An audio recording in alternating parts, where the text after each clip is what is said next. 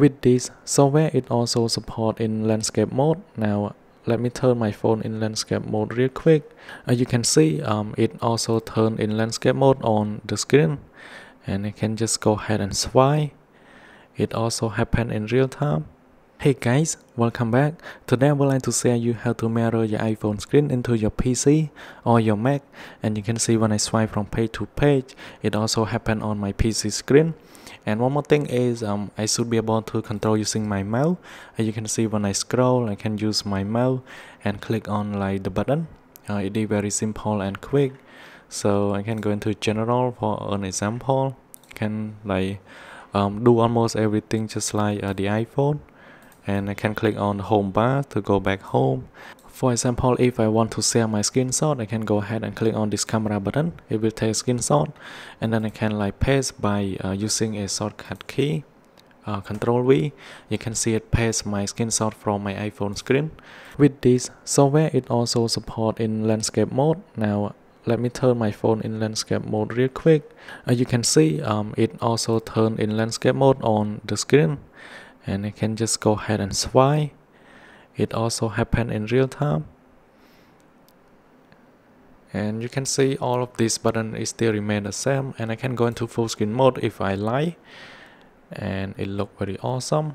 Let's go back into a small mode. With this button you can go ahead and live stream into like a Facebook or YouTube. And if you want to play game online and you want to stream into your friend, I think this is one of the best features so far. From Mirror 2, from the left side here, you're gonna find the 3 buttons that act for the back button, home button, and then multitasking. Let's say if I go into like, let's say I go into this, I can go back by click on this button, or I can go back home by click on this button. And then let's invoke multitasking by click on this button.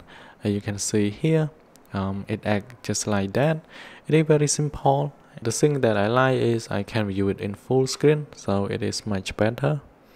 And it is wirelessly. You don't need to connect a USB cable. If you want to, it also able to connect the USB as well. It is much stable compared to Wi-Fi. So for Wi-Fi, if you want to be like stable, you need to make sure that your Wi-Fi has a good connection. One more cool feature that I would like to mention, if you want to record a video on your iPhone, you can go ahead and click on this camera button, and then it will like count from 3 to 0, and now it is recording. And so while I am doing this, you can see it is smooth, fluid. There is no issues at all. While I am recording, there is no lag. Now if I want to stop recording, so I can go ahead and click on this button, and I can open folder, and here is the video that I have like record at the moment. You can see it is very smooth and fluid. So it is good for those of you that are playing game. You can record at the same time while you are playing game. Thanks for watching. I hope this video will help you. For more information, just go ahead and click on the link in my video description, and then we'll see you guys in the next one.